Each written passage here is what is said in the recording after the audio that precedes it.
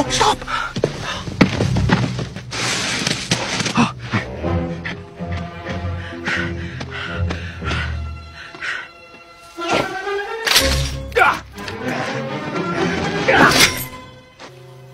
Lean, scram! Get out of there!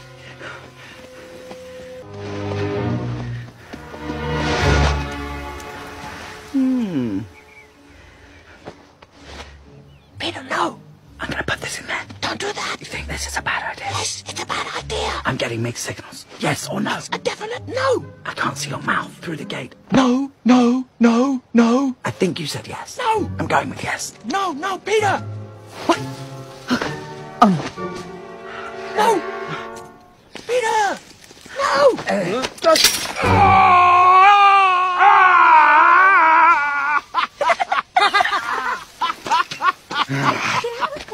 Oh.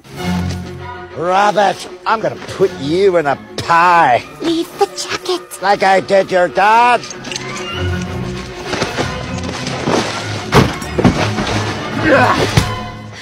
Morning, Mr. McGregor. Oh, it's you. Beautiful day, isn't it? Give me that rabbit. You've got a little something in your...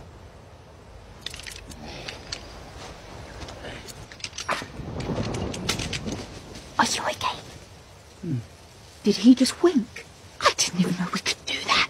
You look very well. That vein that's usually bulging out of your head's really calmed down. Have you been meditating? This is my garden. Let me pass that along. This is his garden.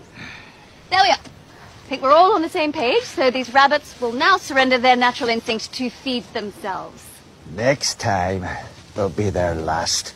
I'll be sure to pass that along too. This is Bee. She's next door neighbour to Mr. McGregor and the rabbits. Guess which one she likes better? Inside, come on, I'll get you something to drink. You must stop going in there. You almost got caught this time. Come here, little one. Try you off. She's an artist. She moved out to the country to work on her paintings.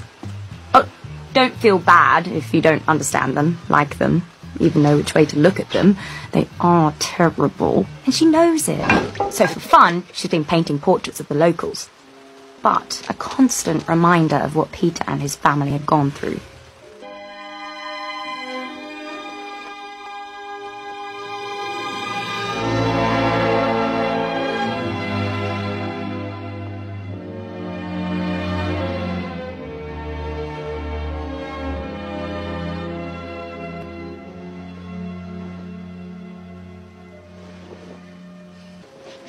I promise I'll always be here for you.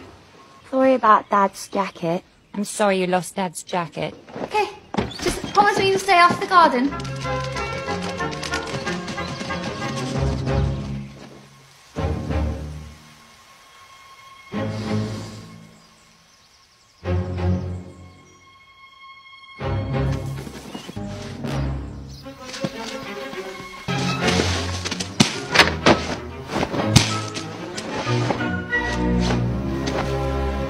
Got it back, Dad.